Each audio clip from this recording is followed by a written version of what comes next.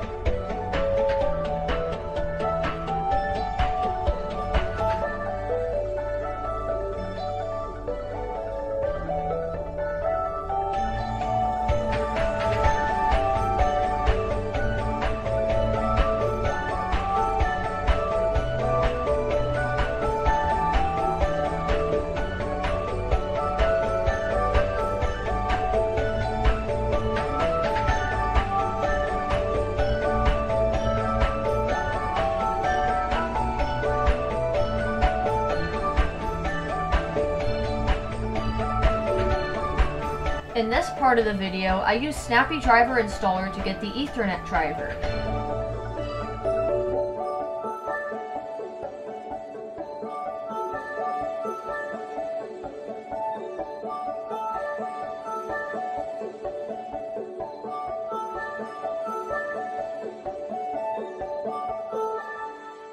I did try to use Snappy Driver Installer to get all the other drivers, but that wasn't really working out, so then I just decided to use Windows Update because it did grab the graphics driver and any other driver that was missing.